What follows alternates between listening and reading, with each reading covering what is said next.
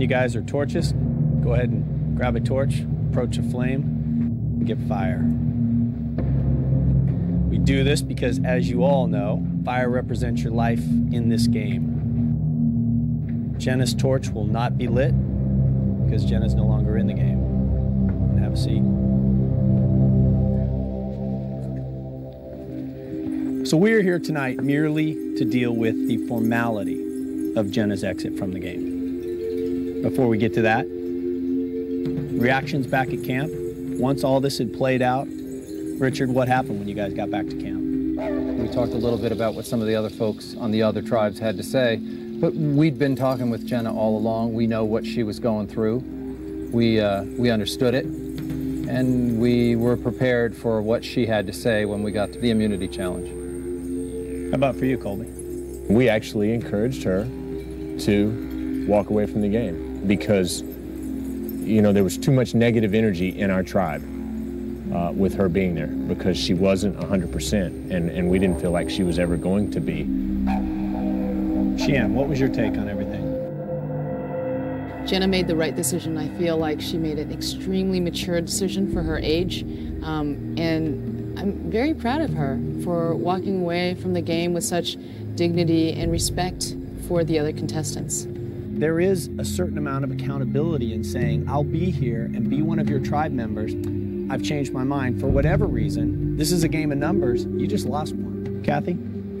You know, you feel like there should be some, because I know that there was a decision that she made before coming here, and she wanted to come here and play the game. I can see how some of the other players feel. A commitment's a commitment, but family, forget it. I mean, if my son, if anything happened to him, I'd be swimming home. So, no, I don't think in this situation. It's a tough one, but I don't think so. There is a level of accountability because our numbers have now been reduced from 6 to 5. Do we throw our hands up and walk away from the game or mope around the camp and pout about it? No. You pick yourself up and you try harder.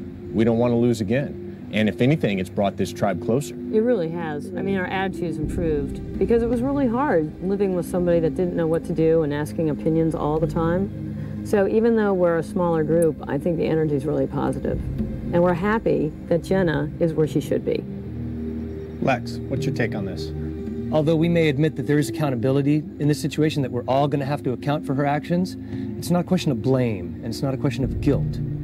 It's just a question of she did what probably all of us would have done given her situation, and now we're prepared to just walk on and take it from there. It is time to lay down Jenna's torch. Well, you know, when people are voted out, you snuff out their torch. When people quit, you know, there is some accountability, and we as a tribe would like to lay her torch down, if you'd allow that. And we'd all like to do it together, just as a show of respect for Jenna and her family. All right.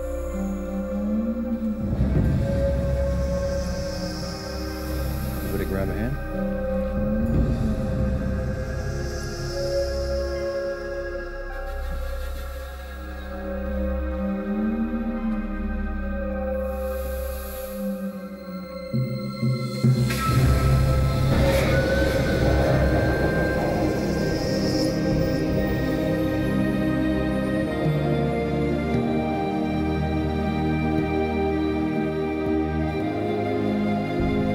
Seems like there are two things to think about.